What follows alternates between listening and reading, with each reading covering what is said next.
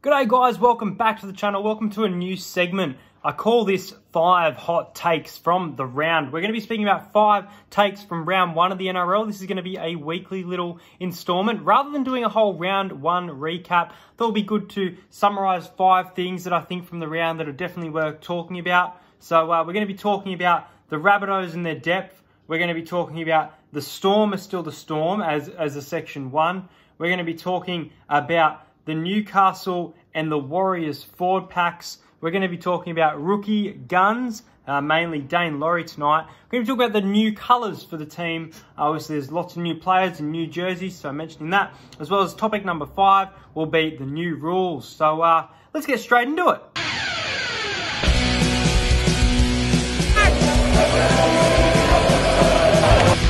Cheers, bro. I wasn't overstuck.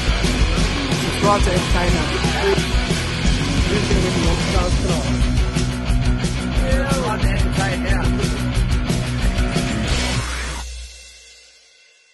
5 hot takes. The first take that we're going to be talking about is basically about the Rabbitohs and Storm game. 2 topics here, but 2 very classy teams that a lot of people, including myself, both have these teams in their top 4.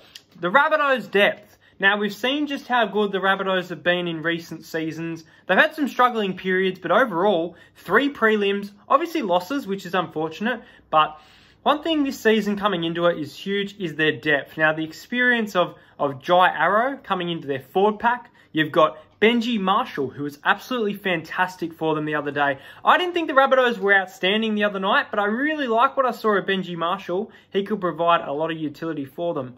I didn't mention him in the new colours segment, but we'll talk about Josh Mansour. Josh Mansour, I believe he scored a try the other night as well. Yeah, the Rabbitohs depth looks good. You've also got Jacob Host. You've got Latrell Mitchell at fullback, but he can also potentially play centre. You've got a bunch of centres as well that can come in for injury. You've got Braden Burns. So this team's looking really good. They've got a really good roster and a lot of depth about them to like based on round 1. The other topic is that the Storm is still the Storm. What I mean by that is the culture around this club, as well as the coaching of Craig Bellamy, is what is leading to success. Amy Park has become an absolute fortress in recent years for the Melbourne Storm. We saw just how good they were with Pappenhausen. He was absolutely outstanding, if not one of the players of the round. You also had Cameron Munster, who had an outstanding game. Jerome Hughes. Brandon Smith was great the other night.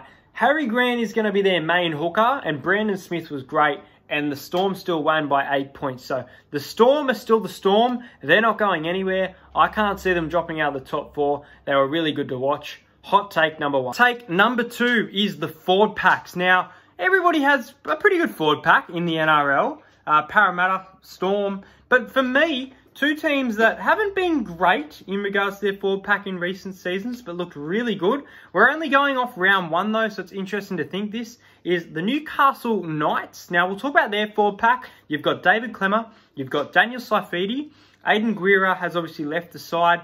You've got Tyson Frizzell, who I've said for a while could be this missing piece of the puzzle. I originally, before I was absolutely bullied, had the Knights in the top 4. They showed that this weekend. It's only round 1. It's only the Dogs, so not sure what to think there. But I really like what I saw of their full pack, especially Daniel Saifiti. He had a fantastic game. You've also got Jacob Saifiti coming off the bench. Connor Watson, who was at lock. He might go to 5'8" potentially now, though, with Kurt Mann's injury.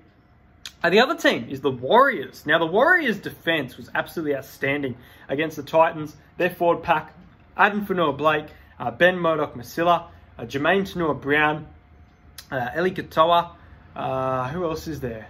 Tohu Harris. Like, that is a really, really solid forward pack. You've also got Bailey Sirinen, who a lot of people rate from the South Sydney Rabbitohs off to the Warriors. So I really like what I saw from these 2 forward packs. And you know what? I've got to include them in these hot takes because I thought they were really good to watch. And both of these teams really could be in for a big season. The funny thing is that they battle each other this week. I'm not excited for many clashes in round 2, if I'm being honest with you. But the Knights and the Warriors kind of excites me because of these 4 packs and just how good they went in round 1. Take number 3. Now, it's funny because there were probably a few rookie debuts, and I'm speaking more, I guess, in the new colours, which is the next segment. But I've got to include Daine Laurie here. He was just absolutely outstanding at the back for the Tigers.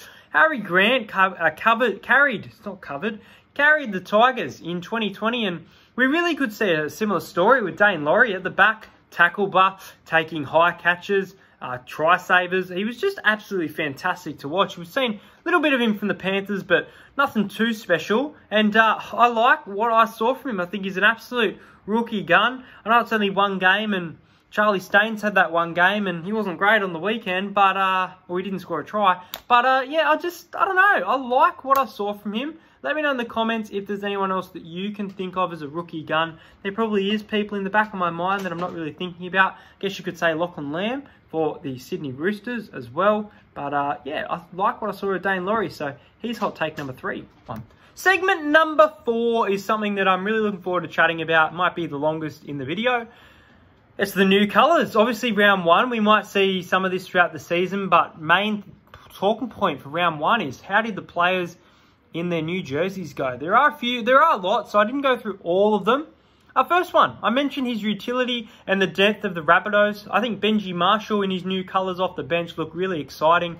We've seen a lot of his leadership and his starting side, but we haven't seen this side to him for a long time, if not the beginning of his career. So it was good to see Benji in new colours. I've obviously been a big fan of him at the Tigers. Going to miss him there, but like what I'm saying.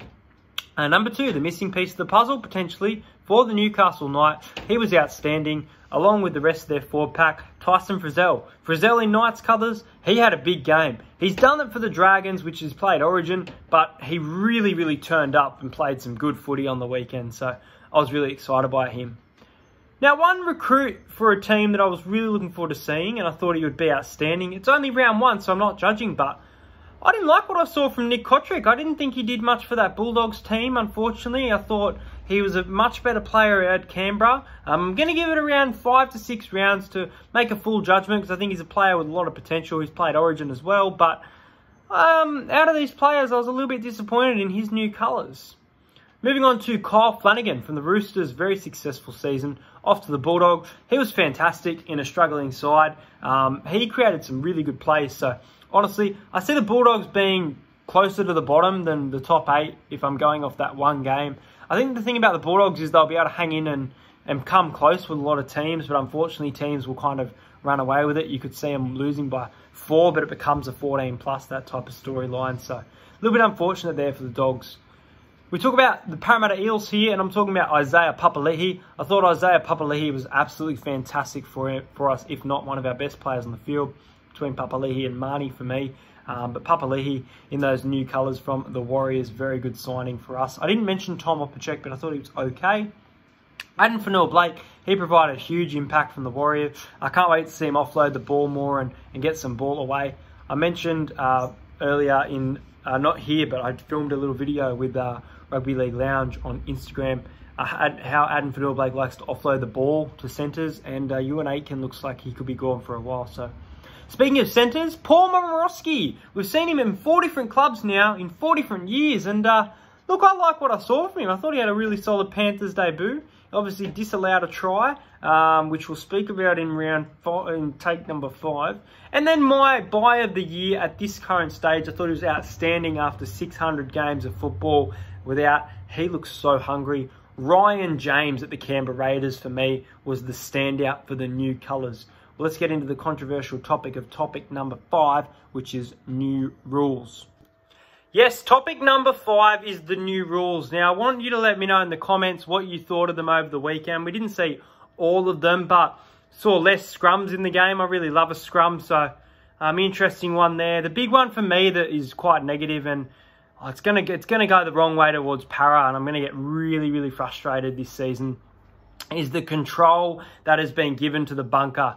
Basically, guys, if you haven't been watching rugby league and you're watching this video, in rugby league, the referee makes an on-field decision of try. They used to be able to go upstairs and the bunker would check it. Now the referee has the ability to call a try, and the bunker has control to overturn that decision after a try has been given by the referee. Now, referee, this is their job, to make an on-field decision. I can understand going up to the bunker if you are unsure, but this whole 60 minutes where the bunker can interfere needs to go.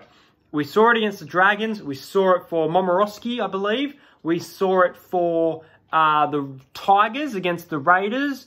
Arguably, Yeah, they may have been the right call, but we need to trust in our referees. We've been saying how bad they are for a long time now, myself included, but I feel like we need to have more respect for those on the field. We have obviously gone back to one referee, which is a step in the right direction, but this game is taking a lot of steps in the wrong direction, and I'm really disappointed by it. One thing we didn't see that a few people were thinking, the commentators included, was the 2-point field goal. Obviously kicking from 40 or 30, 40 metres out, I believe, is worth 2 points now of a field goal. So that's a really interesting new rule. But a lot of new rules to the game. Let me know what was your least favourite and your favourite in the comments. If you agree with me, if you disagree with me, I'd like to know. But anyway, guys, this has been 5 quick hot takes in regards to the NRL Round 1 season. Hope you guys enjoyed this video. I'll see you guys tomorrow for my Round 2 tips.